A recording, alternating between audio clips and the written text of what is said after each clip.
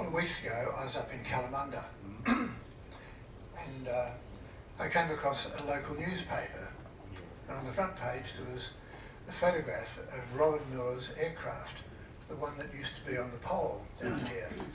It fell off 3 years ago, and I often drove past wondering to myself, I wonder where that aeroplane is and I wonder what's happening to it. Anyway, the article in the newspaper explained it all.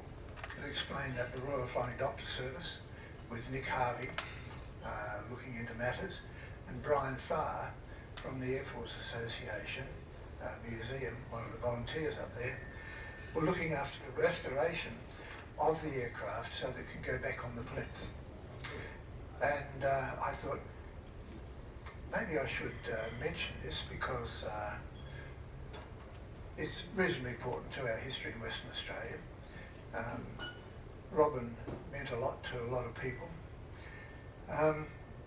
So I started to prepare a PowerPoint show, and it wasn't long after I got the PowerPoint show nearly finished that I got an email, I think it was from Ken Pittman.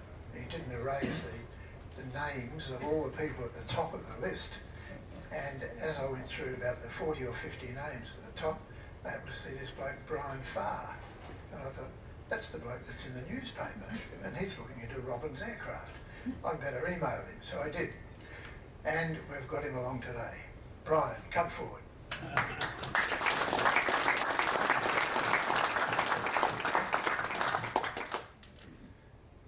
Brian's going to tell you what's happening to the aeroplane, what their progress is. He's also going to tell you a little bit about himself, and he is also going to give you a bit of projection into the future, because it's not going to stop just with Robin's aircraft. So Brian Farr, ladies and gentlemen.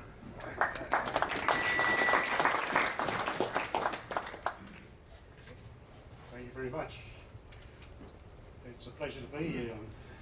As you know, the Mooney that was on the pole out there is not the same model that Robin flew, but it will do. I believe the original one with their initials, REM, Robin Elizabeth Miller. It's still registered and living in Queensland, but haven't heard from it for a while. But as Brian said, a team of volunteers led by Mal Sweetman, they assessed the damage, and if you see the slide there, it's not the best landing that it's ever made. And there was some quite serious damage and corrosion in the airframe. It was also full of bees. There was a very big bee's nest in there. Yeah, that's the landing. Quite severe damage to the tail and the wing and aileron as well. So they've had a good look at it. At the moment they're reskinning the tail, and I believe we've got an elevator from the Aero Club from a salvaged Mooney that crashed at Northern. I believe that's been sourced. They do hope to have it completed sometime towards the middle of the year. As it was. That's the infamous thing. Robin Miller, as you know, was, most of you have met her probably, I didn't, unfortunately, and you probably know more about her than I do. She was a daughter of, one of the daughters of Horry Miller and Dame Mary Durack, and a distinguished pilot and full-time nurse with the RFDS. She was born in 1940 and sadly died of cancer in 1975.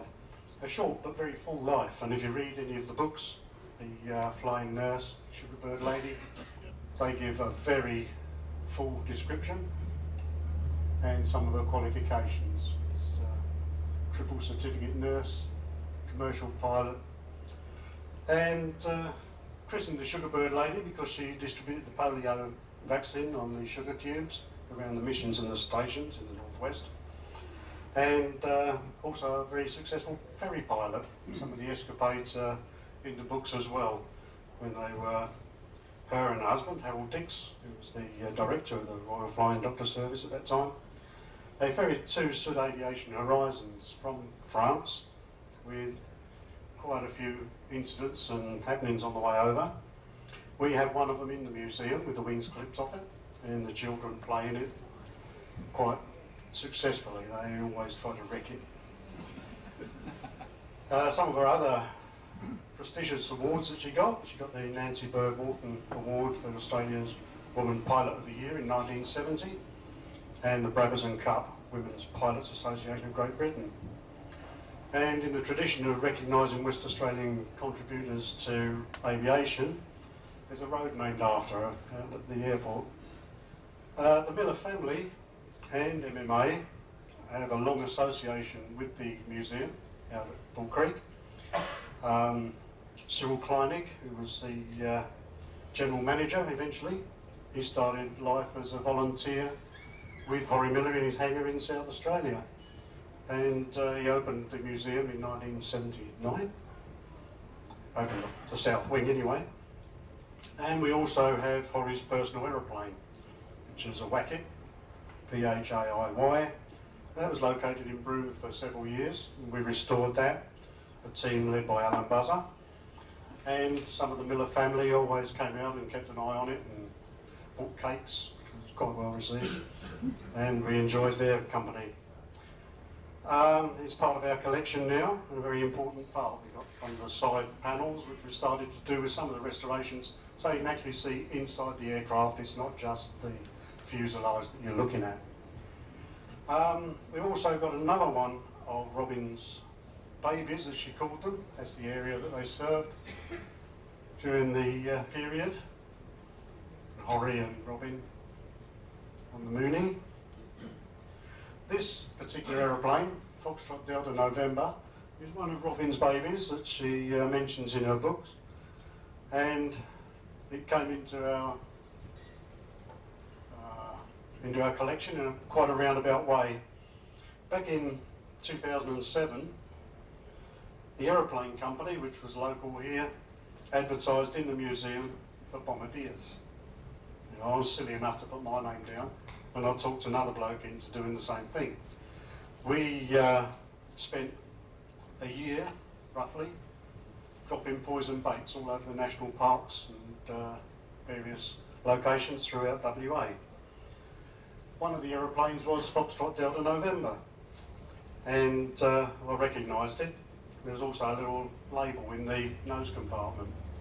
So I asked for it very nicely. I said, when you're finished with it, can we have it, please? And in the long run, the aeroplane company went broke, or doesn't exist anymore. And one Monday morning, I got a phone call from the pilot asking me if I still wanted it. I said, yes, please, or the Australian equivalent. And although it had been resting up against the side of the hangar, we got it, and it's been restored, not fully restored, but it will be painted up in the livery of the Flying Doctor Service as it was back in those days, and be positioned outside the museum. So that's another addition that we've got to look at in the museum. And if anyone else knows any more stories about these, we'd be very happy to receive them so we can put it into the knowledge that we've gained of any of the items. We don't have a great deal of material on the Flying Doctor Service, unfortunately, which is a great pity because it's a very serious part of aviation in Western Australia. And I think it's probably about it's our time to wind it up. Thank you for your attention, and I'll hand you back to Brian.